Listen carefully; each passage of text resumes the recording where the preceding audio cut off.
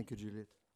So I would like to thank Christian for the invitation first, and also for the proposed presentation, Diagnostics and Emergence Potential. The association may sound a bit bizarre, but it's interesting, really. So which one is it? Where's the next one? Next slide, I do it? Yeah, okay. So I will start with emergence potential of these arboviruses with quite general information, trying to keep a wide vision of the problem. If we look at what happened during the last 2 decades in terms of emergence, you have here a list of the most striking emergence events, and here complementary list. So here you have West Nile, of course, in the US. You have SARS coronavirus. You have chikungunya, first in the Indian Ocean. You have the flu pandemic, H1N1. Then you have MERS. Then you have Zika in French Polynesia, then New World. Then you have chikungunya again, this time in the New World. And you have Ebola in West Africa. It's not exhaustive, but they're the most striking ones. And you have some additional re-emerging pathogens, such as dengue, of course, everywhere, yellow fever that has been evoked, tick-borne encephalitis virus in Eastern Europe, Alcuma virus in Saudi Arabia, enterovirus 71 in Southeast Asia, and potentially less documented viruses like Powassan in the US, Toscana virus in North Africa and South Europe, and Rift Valley fever virus. What the interesting thing here is that in red you have the arboviruses, and in gray the other viruses. It doesn't need much comments. Arboviruses are extremely present in these emergence events over the last 2 decades. On the right panel, you have the same emergence events, and in red you have the true emergence events, the viruses that were identified for the first time. This is SARS and MERS, and all the others, more or less, are re-emerging events, viruses that we knew before and that re-emerge. And also, I think it's very clear, we have a few emergence events and a lot of re-emergence events. So, if we are short of time, I may stop here, because the big conclusions are there. Can conclude first that yes, there is specific importance of arboviruses among emerging pathogens. This is true regarding the number of emergence events. This is true regarding the variability of the pathogens, a lot of different arboviruses implicated, and this is also true regarding the number of patients concerned. We are talking more than 1 billion over the period, okay? It's an enormous thing. And the second lesson is that re-emerging pathogens represent the greatest part of the public health burden of what we call emergence, and that should be clear in everybody's mind. Now, if we want to go a bit further, I have to say a few words about the mechanisms. Can we estimate the potential based on the mechanisms that we know? This has been shown also by Scott a few minutes ago. I've chosen 3 mechanisms. I could not show everything, of course. The first one is the one which is very popular that we find in the magazines and on the TV when talking about arboviruses. A success story, really. It's anthropization of the transmission cycle, meaning that the virus goes from the forest to the cities. This is a well-established model that is based on the case of Aedes-borne viruses, and this has been known now for decades, in particular first described for yellow fever virus. But to make a long story short, this model says that some viruses have the potential to shift from a sylvatic cycle where they infect sylvatic hosts, such as non-human primates, and sylvatic mosquitoes, into a urban cycle where they infect peridomestic mosquitoes and humans. There are some bridging steps, but I don't insist on that. What is important here is that this was first described for yellow fever, but yellow fever has not the potential to be permanently, in a sustainable manner, transmitted in this urban cycle, meaning that each new outbreak of yellow fever will start again from the sylvatic cycle. But some other viruses have this potential. And these are the real success stories of emergence with this mechanism. Dengue, Zika, chikungunya have massively spread because this cycle, this mosquito-human cycle, is very stable, very efficient, and it will allow them to emerge really massively. Okay, that was the first one. It's well known. It's quite well understood. The second one is very different. Imagine a mosquito-borne virus that gives low viremia in humans, so the uptake by the mosquito is quite difficult, and therefore humans are dead-end hosts. They do not transmit to mosquitoes. And imagine that this virus can be transmitted to humans only by mosquitoes that, with very severe restrictions, that are both ornithophilic and anthropophilic, meaning that they bite both birds and humans, and only if they have previously bitten an infected bird in the close environment of humans, because such mosquitoes fly over short distances. So there are a lot of conditions. It doesn't seem very likely that this virus will be responsible for a very high number of cases, and especially in urban areas. But all of you know that this virus, this West Nile virus, was responsible for massive invasion of the North American continent. It infected a large panel of mosquitoes, birds, vertebrates, and finally provoked a very high number of human cases, and it even started in a urban environment. Let's be clear and honest, nobody predicted that, and that mechanism was not supposed to be an efficient mechanism before it happened. My third example is the exact opposite of the first example I gave, which was from forest to cities. Here it's from cities to forest. The example is the example of tick-borne encephalitis. Tick-borne encephalitis has emerged in Europe, and specifically in Eastern Europe at the end of the 70s, and with a real enormous increase in TB morbidity in the region. So this virus is typically a sylvatic virus transmitted by Ixodes ticks, and you see that it includes the different stadial intermediates of the ticks and some rodents, etc.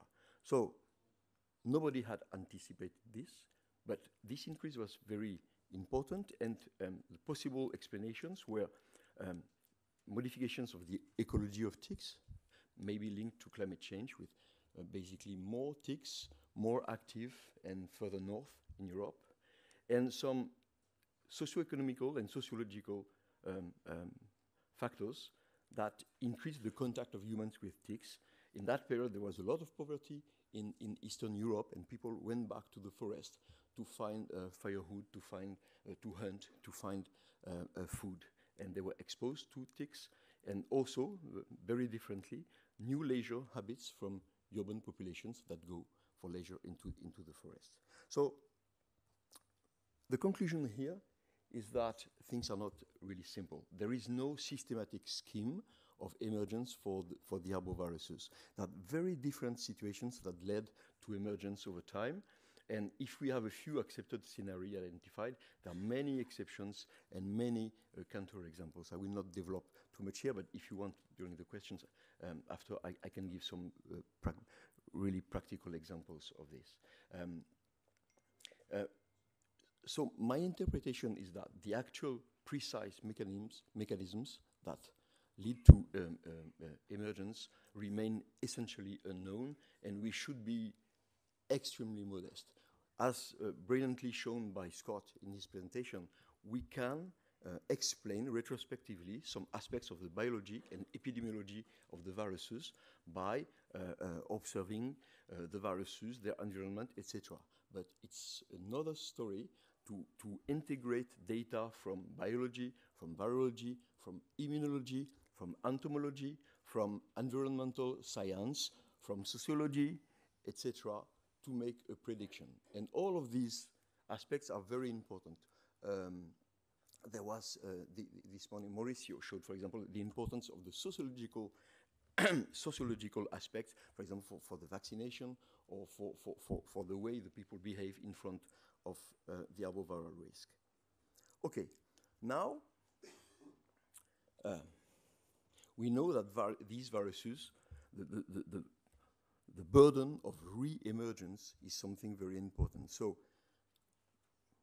I think viruses that were previously identified as natural human or non-human primate pathogens should be considered carefully because they are potential emerging agents. Here I have put two lists, the list of alpha viruses that have been previously identified in monkeys and humans, and the list of flaviviruses. The same thing can be done, for example, for Bunia viruses. In these lists, you can find viruses that you know very well and which are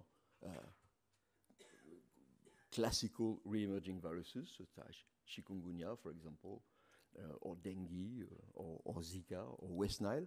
But there are also many viruses which are completely understudied, that we don't know very well, and for which we don't have, for example, any kind of diagnostic tools and any specific knowledge about their biology. And probably we have some important potential candidates for emergence in this list. So this leads me quite logically to say a few words about diagnostic preparedness efforts. According to what I have said, it should not be a big problem because we have a limited number of constantly re-emerging pathogens, and it should not be so complicated to have good diagnostic for these pathogens. And then we have real emerging pathogens, and I will say a few words about that. But the situation is paradoxical and very different from what you may expect. For real emergence, the iconic example remains SARS. And I think that we have, from 2003, a quite robust and still valid scenario that has been elaborated. What happened at this time? It has been detailed in a previous presentation. The pathogen is emerging, then efforts are made to identify this pathogen. And even in 2003, this was done quite rapidly and led to the identification of the pathogen. I think that you know that in 2003, the tools were electron microscopy, use of degenerate primers for amplification, etc.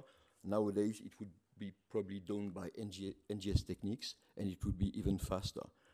Whatever the technique, in the end, you have a genomic characterization, and from this genomic characterization, we are able to obtain nearly immediate release of real-time PCR techniques that can be made available to the medical community. So the paradox here is that in a very difficult environment of the emergence of a new pathogen, it is possible, and it has been shown in 2003, that it was possible to obtain quite good diagnostic, at least direct diagnostic, in a limited amount of time. In that context, real-time PCR remains the major tool. Why? Because the design of the test is quite easy, it's very fast, and when you start with a pathogen that you don't know and you have any reference material, you know that you can obtain very rapidly an intrinsic high sensitivity and specificity with real-time PCR. The other advantage, it's widespread and generic. It means that there are probably very few countries in the world where there is not at least one lab performing real-time PCR. And when you perform real-time PCR for any specific usage, you can do it for a new pathogen. It's a generic technology. And finally, the reagents, the primers and probes, can be obtained really rapidly in days, if necessary. Of note, the individual use of these tests requires positive and negative controls. This is very important for quality control, but also for standardization of the data. And this is broadly available. In particular, the European Virus Archive has been distributed hundreds of such controls in the case of MERS coronavirus during the emergence period. And also, enzymes and other reagents for real-time PCR can now be stabilized at room temperature, which is important because they can be made available close to the cases. I will not detail very much the issue of serology. All what I can say is that in a context of emergency, it's extremely difficult, if not impossible, to validate serological techniques over a short period of time. Now, the case of re-emergence is very different, and I think that here we have invented the perpetual movement. What happens? A pathogen is re-emerging. Very rapidly, everybody sees that there are some diagnostic problems that can be identified. Sometimes they are severe. Then after a few weeks or a few months, it is the end of the emergence event, the end of funding, and we are left with unfinished diagnostic programs. And we will restart from scratch at the next re-emergence. That's the current situation, clearly. And I think that this situation is responsible for the very, very slow improvement of the situation in terms of diagnostics for emerging pathogens globally. So the reality is that for most of the emerging pathogens, emerging viruses, even some very famous pathogens such as dengue, chikungunya, Zika, etc., we have poorly evaluated molecular tests and low-performance serological tests. That's the truth. And for serious pathogens, we also need bedside inactivation of the samples. That would be extremely useful. Such protocols exist, but they are not internationally validated. I think they are requested. So, in conclusion of this part, say that what is needed is preparedness, preparedness, and preparedness, meaning the capacity to improve systematically the diagnostic tools in peacetime and not during the outbreaks. So we must find some formats to do that.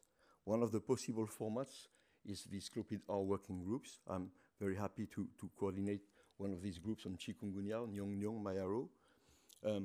The idea of these groups is to review for some pathogens, emerging pathogens, review and assess the current situation, identify the gaps of knowledge, make some expert recommendations, and sometimes produce some new tools. This is currently being done for chikungunya, Nyong-Nyong, Mayaro, and what I can tell you regarding diagnosis and epidemiology is that the general assessment is very bad. Our tests are not good. We don't have the right international controls that we will need, and the specificity of the serological test is not good. And we are talking chikungunya, but of course the situation is even worse for viruses such as Nyong-Nyong and Mayaro. Don't think that this is details. This has led in the past, for example, as misidentifying some outbreaks in Africa that were identified as chikungunya, and it was Nyong-Nyong. So it's really something important to develop. So to conclude, I cannot have better words than the words by Marion Koopmans in a recent Lancet Infectious Disease paper.